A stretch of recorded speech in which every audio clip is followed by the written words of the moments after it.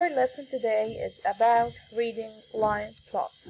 A line plot uses x's above a number line to represent data. Let's read the first problem together. Mr. Harris took a poll to find out the number of bets the students in his classroom have. The line plot shows the data he collected. This is our line plot. We have 0, 1, 2, 3, 4, 5, 6. Which represent the number of bits, and each x represents one student.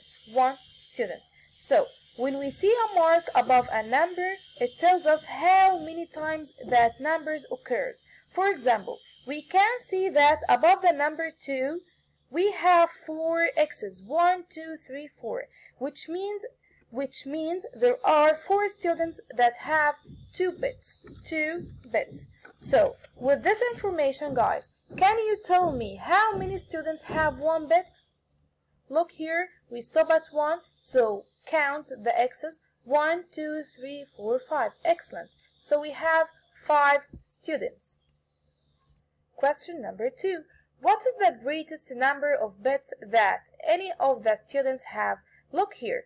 0, 1, 2, 3, 4, 5, 6 are the number of bits. So, the greatest number here is 6, but no students here. So, the greatest number of bits that any of the students have is 5 bits. Let's move to the next question. How many students have 4 bits? Let's stop at 4. We don't have here any x's, so 0 students. Do all the students in the class have a bit? And explain. Of course no. Why? Because if you look at 0, 0 means no bits here. So we have 5 students have 0 bits. So not all of the students in the class have a bit. The next question. Ellie measured all of his pencils to the nearest inch. He made a line plot to show his data. Look here. 1, 2, 3, 4, 5, 6, 7. These numbers are the length in inches, and each x represents one pencil. Let's read our questions.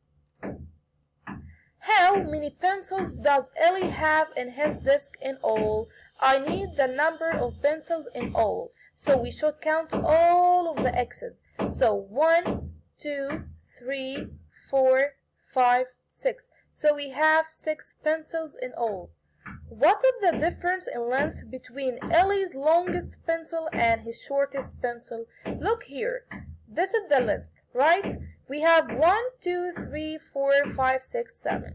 So the shortest pencil is 1? No, because we don't have here any pencils. So the shortest pencil here is 2. And the longest pencil is 6.